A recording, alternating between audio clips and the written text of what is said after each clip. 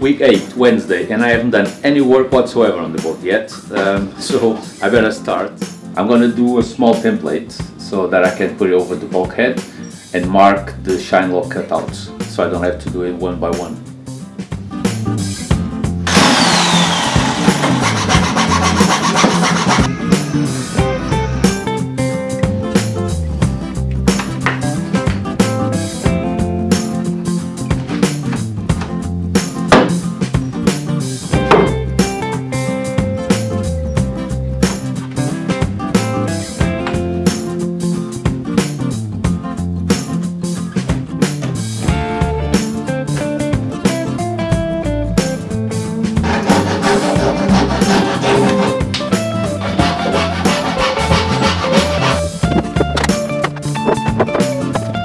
Remember the mistake on bulkhead 4? About to disappear for good, as expected.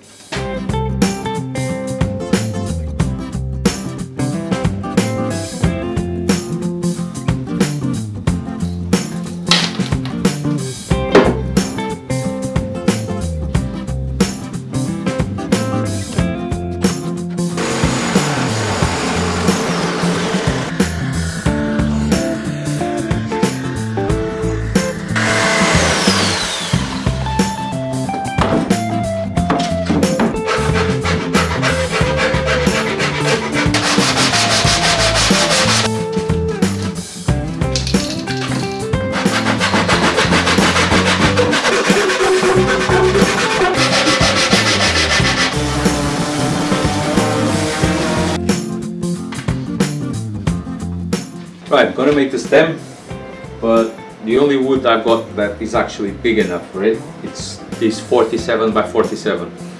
So I have a lot to take out on that.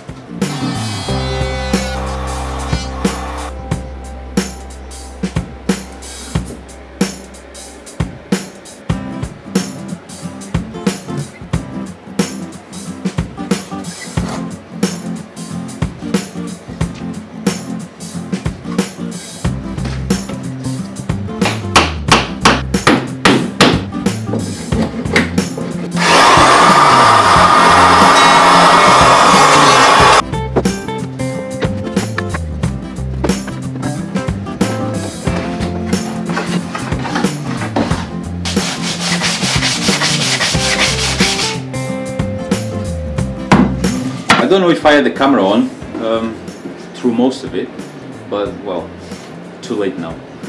Took me about an hour and a half to make it, but I still reduced that 47 by 47 to a proper size 45 by 36 for that. Could have been a lot faster.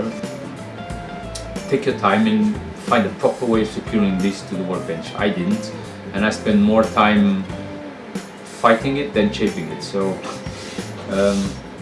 all in all, I had good fun. So cursed a few times when it just jumped off the workbench, but I think it's part of the learning process. Anyway, it's done now, so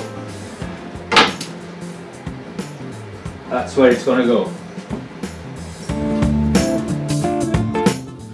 I was chatting with Dave on the Facebook group, Goat Island Skiff Facebook group the other day, about dewaxing and how some epoxies don't have that problem anymore, but mine does, and a lot.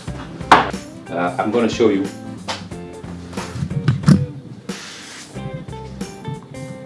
Look at that.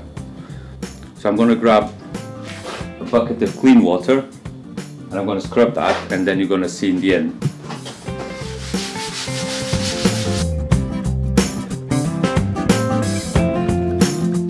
Just one side of the panel.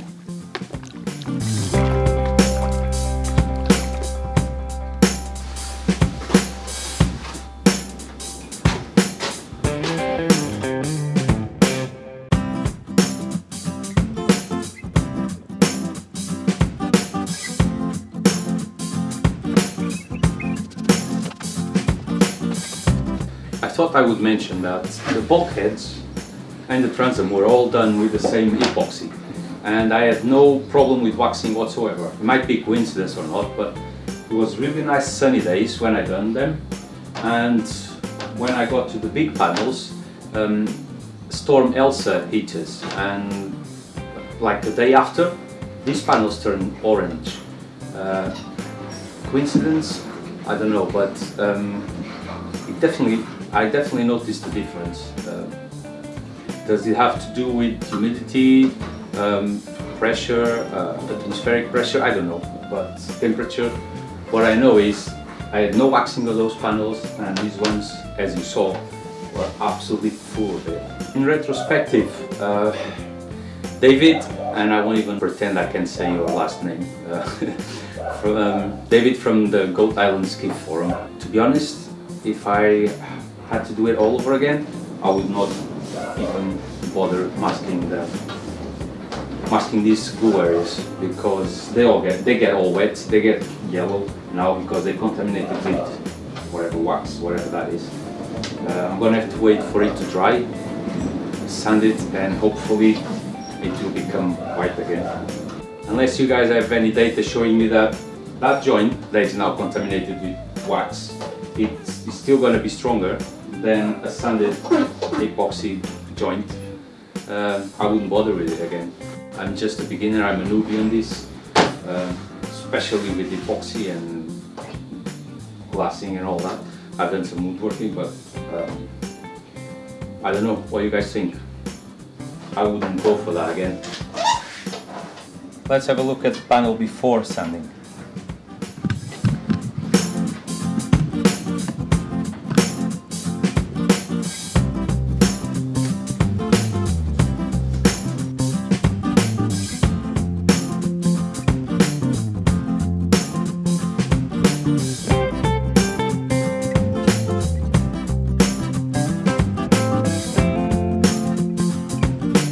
Right, all panels sanded, and that took me almost 5 hours.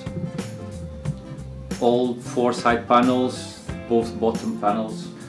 I've had enough dust for today. I'm gonna have some lunch now. It's 3:30 in the afternoon. I think it's about time I eat something. At the end of week 8, I've done 16 hours. So that's 2 full working days. I'll see you next week.